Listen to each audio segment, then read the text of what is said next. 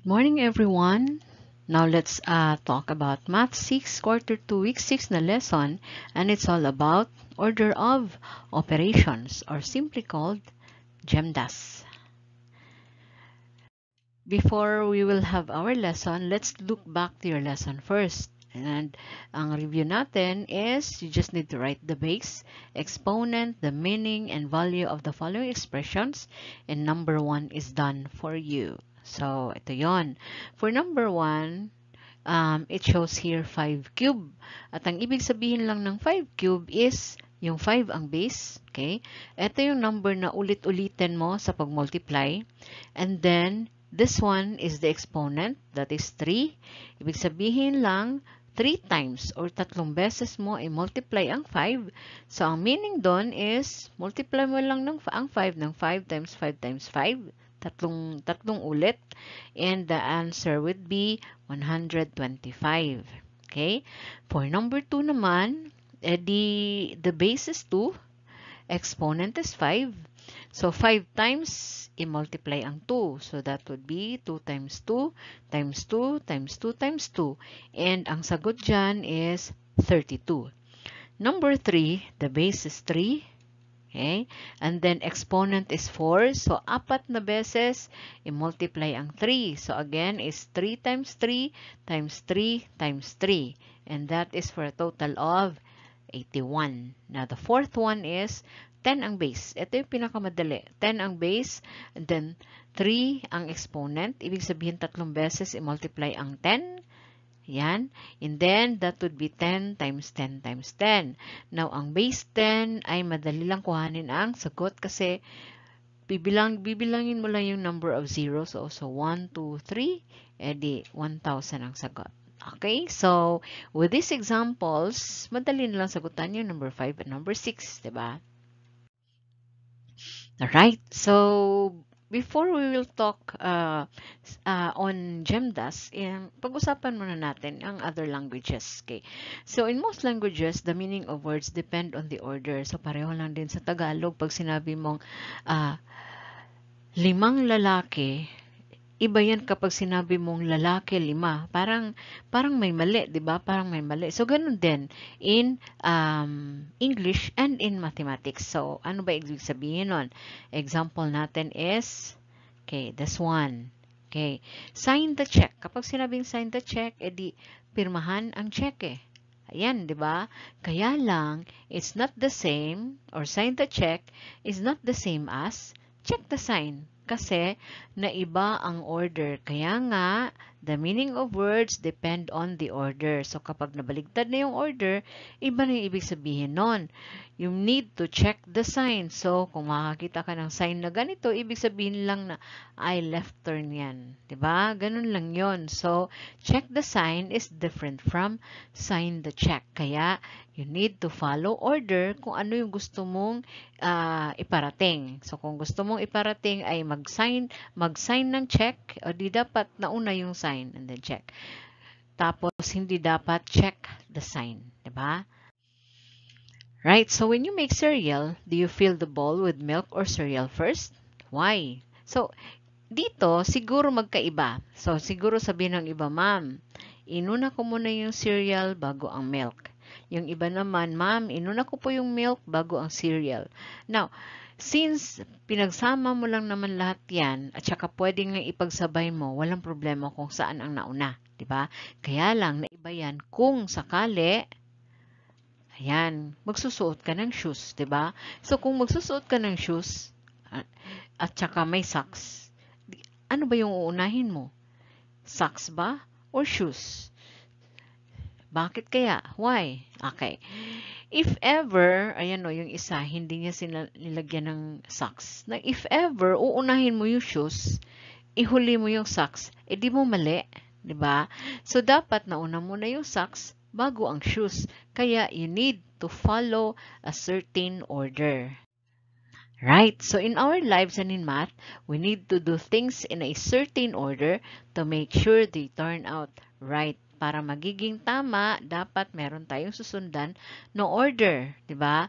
And that is where the order of operations come into play. Kaya nga doon sa unang slide, nilagay ko doon order of operations. No, bakit hindi ako dumiretso sa Gemdas? Because these are all actually order of operations. Okay? And then, pag-usapan na lang natin bakit nagiging Gemdas.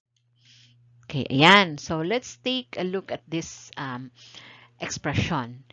If we are going to solve this from left to right, pareho lang ba yan kung if we have the same expression and then we are going to follow the order of operations? Tignan natin ha. Kung mag left to right tayo, edi unahin natin to, di ba? So that would be 10 plus 8. So this will be 18 and then kopya na lang to lahat, di ba? So ayan, 18 and then kinopya dito, kinopya, di ba? And then after that, kasi left to right nga, ito naman ang sunod, di ba? So that is 18 times 6. So the answer would be ayan, 108, tapos dito divided by 2 squared or simply 4. Diba? And then 108 divided by 4 now is just 27. Now, kung susundan natin yung order of operations, uunahin ito. So, 2 squared is 4, then kopya lahat. Ayan. And then, after that, ito yung sunod. Ayan. So, this is 48, and then divided by 4, kopya rin dito. Ayan, di ba? And then after that, ito yung kasunod. Okay, so 48 divided by 4, that is 12, and then plus 10. Ayan. So finally, ang answer natin is 22. So kung dito pa lang, makikita mo na iba ang sagot kapag left to right ang sinundan natin at kapag sinundan natin ang order of operation. Kaya nga, in mathematics, susundan natin dapat yung order of operations para magkaroon tayo ng parehong sagot. Okay? Right. So, bakit nga ulit natin gagamitin ang order of operations? Ayan. When an expression has more than one operation, you must know which order to solve them in to arrive at the correct answer. So, kapag marami na meron ng addition, subtraction, multiplication, division, dapat alam mo saan ang uunahin para makuha mo yung tamang sagot. So, to make sure everyone gets the same answer, we use the order of operations. So, kapag meron ng series of operations, susundan mo na itong order of operations.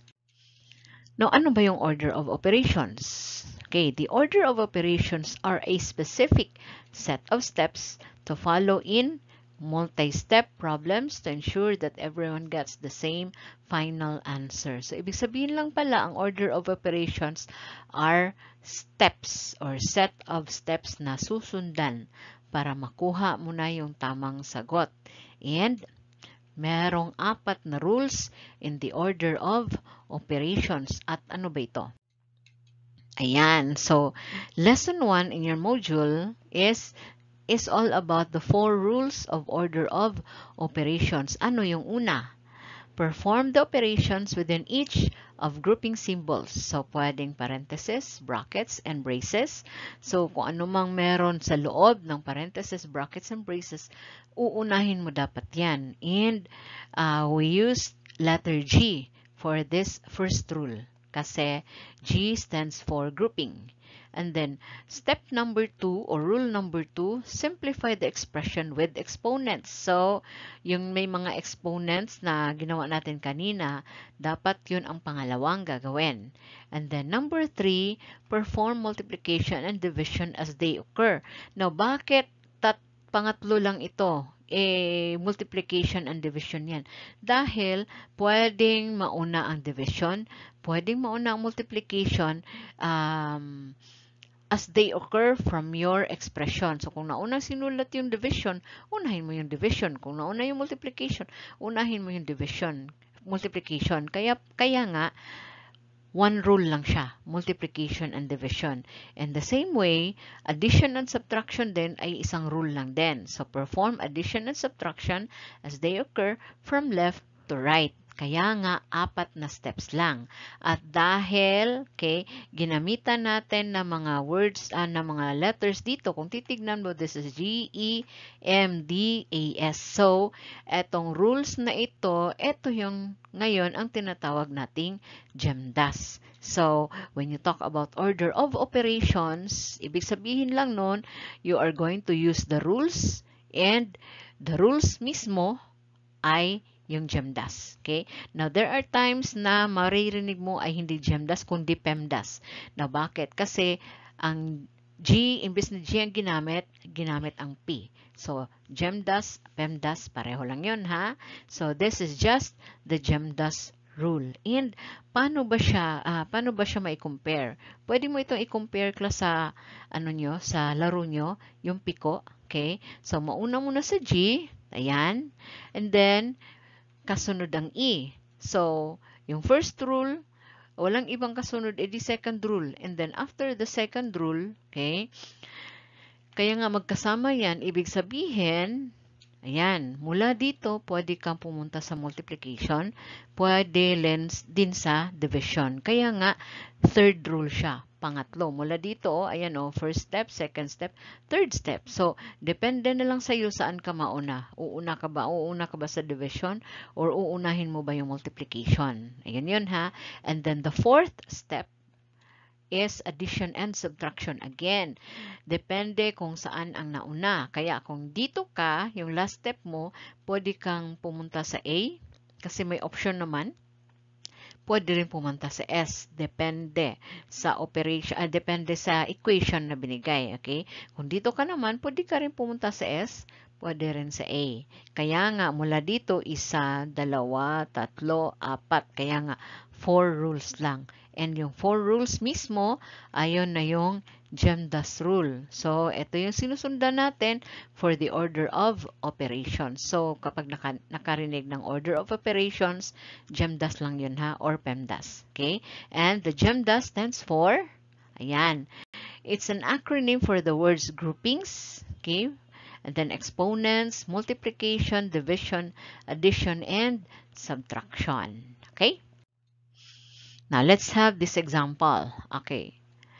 You have there 14 divided by 7 times 2 plus 3 minus 4. So, kung makikita mo, 4 ang operation. So, again, kapag marami ang operations, Gemdas rule ka na ulit. So, following Gemdas rule, edi dapat nauna yung groupings, di ba? Dahil walang groupings, edi diretso sa'yo sa susunod. Edi second rule, exponent. Walang exponent ulit dito, walang exponent. Edi doon na tayo sa third rule, which is multiplication and division. Kaya nga in your module, nakalagay doon, ang susundan mo is rule number 3. And ito yon, 'di ba? So, depende kung ano ang nauna. Since nauna ang division, edi mauna tayo with this one, 'di ba? From left to right na tayo diyan, 'di ba? So, 14 divided by 7, this is 2. Tama? And then kopya lang lahat ito. Ayan. Oh. So, tingnan na.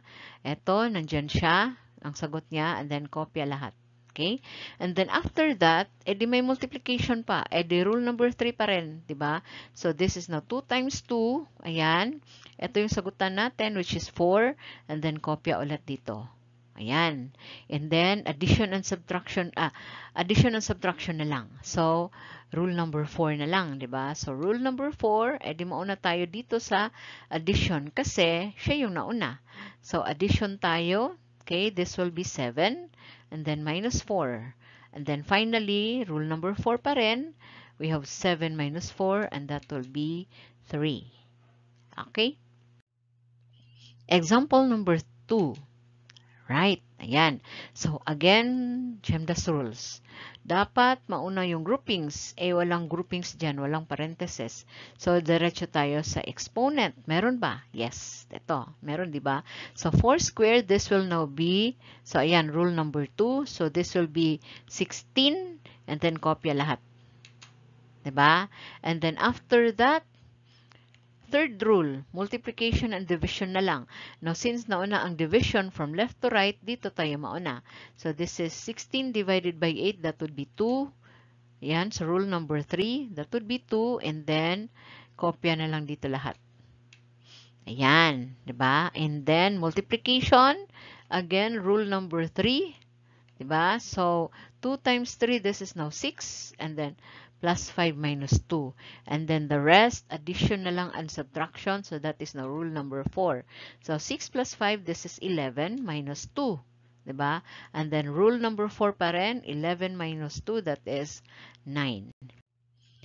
Now, for number 3, or example number 3, complicated siya konti. Ayan, o. Kay bakit? Kasi, titingin tayo sa grouping symbols, di ba? Meron ditong bracket, at ang partner niya ay nandito. Di ba?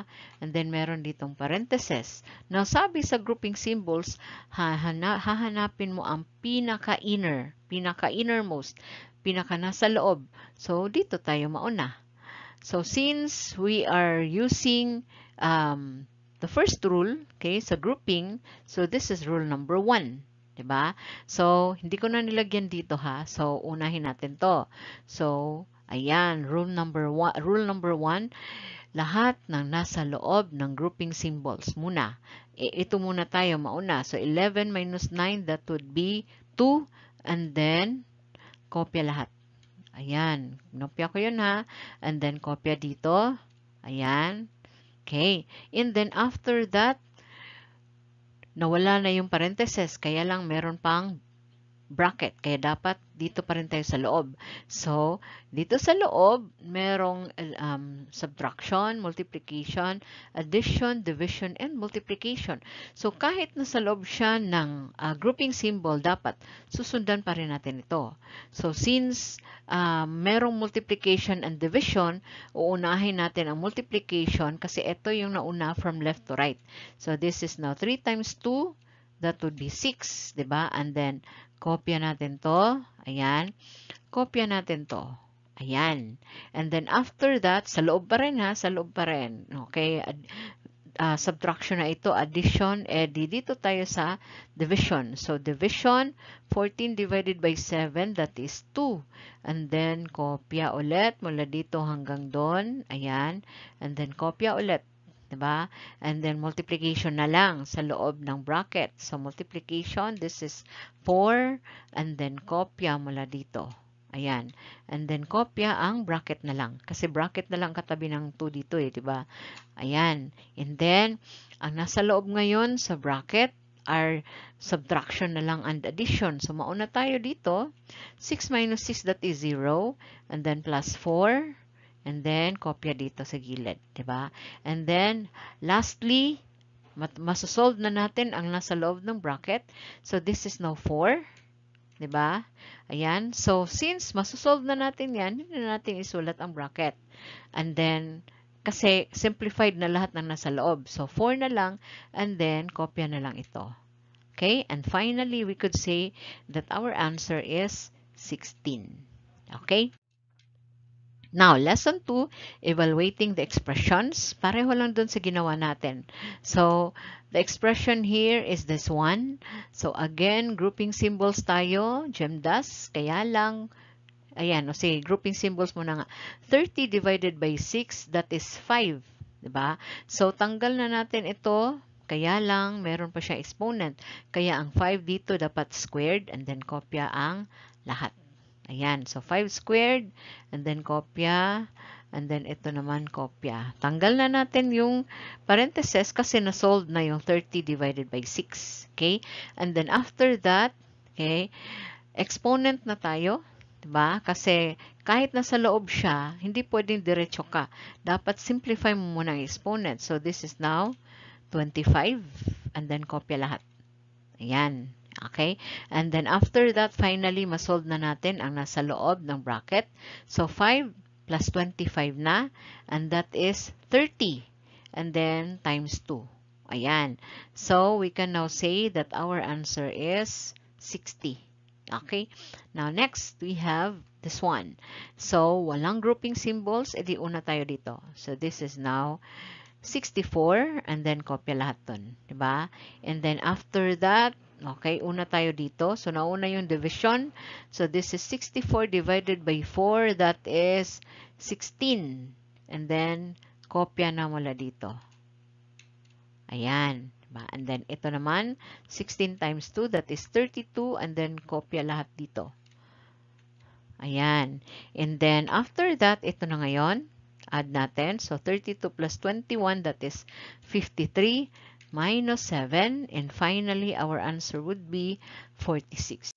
Now, the third example in evaluating the expressions is this one. So, dito tayo sa pinakaloob muna. So, 10 minus 8, that is 2. Tama? Kaya lang, dahil walang addition dito, walang operation symbol dito, dapat hindi natin tatanggalin ang parenthesis. Ayan. Naka-parenthesis pa rin siya kasi any number kapag itatabi mo sa parenthesis, it shows multiplication. Kaya, hindi mo na natin itatanggal kasi i-multiply pa natin yan with 2. So, that would be, so unahin natin yan dito, 2 times 2, that would be 4, and then kopya lahat. Ayan. So, 4. And then, ito mula dito, kinopya natin. And then, ito mula dito hanggang doon, kinopya natin. Okay? And then, ulit, nasa loob pa rin dapat tayo, ha? So, ang nasa loob ngayon is may division pa. So, division muna tayo kasi siya yung nauna sa multiplication. So, 12 divided by 6, that is 2. Diba? And then, kopya na lang lahat. Ayan. So, 2 and then times 1, ayan siya. And then dito, kinopya din natin, ayan siya. And then after that, may multiplication pa. So, unahin muna natin to. So, this is 2. And then, kopya mo ito hanggang dun. Ayan. And then, una muna ito. 4 minus 4, that's 0 plus 2. Ayan. And then, times dito. And then, you now have 2 times 3. And that is 6. Alright? Now, remember, for Gemdas rules, you need to perform the operation within each pair of grouping symbols, parentheses, brackets, and braces, beginning with the innermost pair, and it stands for G, okay? And then number 2, simplify the expression with exponents, that is E. Third rule, perform multiplication and division as they occur from left to right. That is why ginamitan natin ng M and D. And then yung fourth rule, perform addition and subtraction as they occur from left to right, which is AS, and stands for addition and subtraction. So, all in all, this is the Gemdas rule or Gemdas rules. Alright? Now, for your activity, okay, just answer the crossword puzzle and then evaluate the following. Write your final answer in the box. Both number 1 across and number 1 down is done for you. Ayan siya. Okay? So, ibig sabihin, ito yung number 1 across. So, ito yung sagot dito sa expression na to. And then, number 1 down, 36. Ayan yung sagot dito sa expression na to. And, pwede mong i-check kung tama ba yung number 1 and number 2. Now, try natin with this one. Okay? So, una tayo with this one. This is 2 times 4. And this is 8. Diba? So, 8. And then, kopya lahat. So, wala na itong parenthesis. Kopya mo na lang yung plus 12. Okay? So, pwede mong ganon, i-ganon. So, do it in a scratch paper. Tapos, kung ano mo yung sagot, yun na yung sulat mo dito, di ba? And then, after that, kopya din ito. Okay? Kopya the 2 and then times and then 5. Diba? And then, after that, okay, dahil may multiplication pa, okay, uunahin natin ito. So, this is rule number 3, multiplication. Diba? So, 5 times 2, this is 10. And then, kopya lahat ulit. Kopya mula dito hanggang doon. So, that is plus 8. And then, plus 12. Okay? And then, mula dito, that would be 10 plus 8. So, this is 18. And then, plus 12. And then, this is now for a total of 30. So, tama ba yun? Number 1 across. Yes. Ayan siya, 30. 'Diba? Then for the down, okay, pwede ito yung mauna dito kasi innermost, 'diba? So 2 plus 1, that is 3. Now, pwede na rin nating isolve ang 5 plus 4 dyan. So this is just 9. 'Diba? And then, okay, tanggal na yung parenthesis kasi na-solve na natin. Ang bracket na lang ang kopyahin natin. So bracket, bracket, and then times 3. Okay? And then after that, edi, ito muna, dahil ito yung nasa loob, grouping symbol sa Gemdas. So 3 plus 9, this is 12. Okay? Natanggalin na natin yung bracket kasi na-solve na natin ang nasa loob. So, diretso ka na lang dito. This is times 3. So, what is 3 times 12? This is 36. Diba? And masasabi natin na ang number 1 down, which is 36, ay tama. Okay? So, sana naintindihan. And then, para mas lalong makukuha yung order of operations, do it on a scratch paper. Okay? And then, check nyo kung tama yung sagot niya. Okay?